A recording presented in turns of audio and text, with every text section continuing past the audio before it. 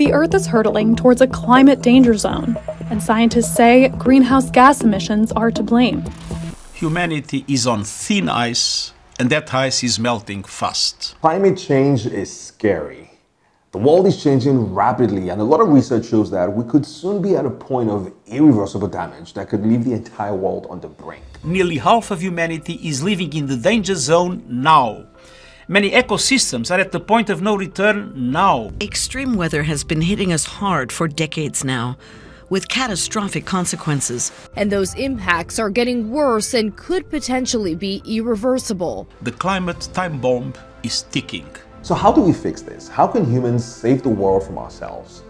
There are several measures at play right now, including consuming less fossil fuels and transitioning to renewable energy sources like solar and wind. Climate scientists from the Intergovernmental Panel on Climate Change said that clean energy and technology can be exploited to avoid the growing climate disaster. Governments, industry needs to stop investing in fossil fuels, moving towards renewable energy. But there's another super interesting way that the world is trying to fix the climate crisis, and that's by paying African countries to protect their rainforest. In 2021, Gabon became the first African country to get paid for protecting its rainforest. The Central African country received $17 million as part of a much larger $150 million deal it had agreed. That first payment came after Gabon had successfully proven that it had slowed down deforestation in the 2 previous years, and it's a fascinating example of an ongoing $800 million experiment to fight climate change, essentially by paying African countries to protect large rainforests. Now, there are a few obvious questions to ask here. First, why Gabon? Second, what makes these rainforests so important? And third, who's paying for all of this? So first, why Gabon? The first thing we need to understand here is what Gabon's landscape looks like and why this makes sense. Nearly 90% of Gabon's entire landscape is covered by tropical rainforests. And even more importantly, Gabon has an average deforestation rate of less than 0.1%, which means its forests have existed for a long time, and its forests are not being destroyed at alarming rates like in other parts of the world. So essentially, Gabon is what you would call a high forest, low deforestation country. And this is a pretty rare status because only 10 other countries in the world are regarded as being high forest, low deforestation countries. So next, why rainforests? Well, we need to understand why rainforests are incredibly important, obviously. Now, as you might know, rainforests do the human race a great service by absorbing carbon and then releasing the oxygen that we all breathe. The leaves of growing trees absorb atmospheric carbon dioxide, releasing oxygen and locking up the carbon until the tree eventually dies and decays or is burnt. Some of the carbon from falling leaves enters the woodland soil and is stored there for the long term, making the entire woodland ecosystem an important carbon store. Now, this does two things. By capturing carbon, rainforests ensure that the world's carbon emissions are not destroying the planet as fast as they should be. And then by releasing oxygen, these rainforests practically keep the human race alive because we need oxygen to breathe. But because Gabon's rainforests are so large, covering 90% of the country, they capture more carbon than the entire country actually emits. And that's why those rainforests are vital. So now that we understand what Gabon's landscape is like and why these rainforests are important, let's talk about the plan in place to protect the forest by paying African countries who have them, and essentially answer the question, who's paying for all of this? The idea to reward countries with large rainforests for protecting them has been around for a while. But as far as Gabon goes, the process began formally in 2015 with something called the Central Africa Forest Initiative, or CAFI for short. The initiative was a collaborative agreement between, on one side, 6 Central African countries: the Central African Republic, the Democratic Republic of Congo, the Republic of Congo, Gabon, Equatorial Guinea, and Cameroon.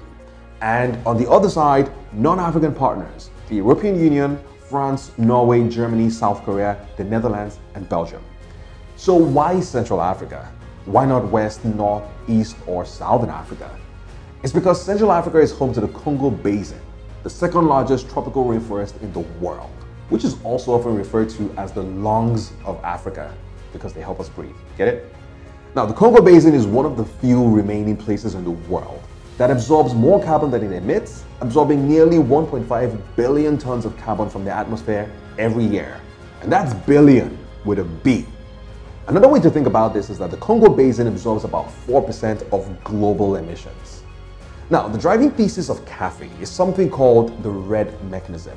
It's basically a result-based payment to countries that protect their rainforest by slowing down deforestation and forest degradation. And it was developed through the United Nations Framework Convention on Climate Change. Essentially, the thinking behind the mechanism is that since the forests in developing nations play a key role in protecting global ecosystems through carbon storage and also by ensuring biodiversity, then these developing nations should get paid for the services the forests provide to the rest of the world.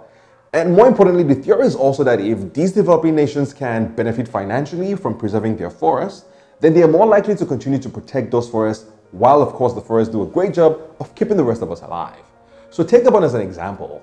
Its forests capture 100 million tons more carbon than the entire country emits, and it has more plant species than all other West African forests put together.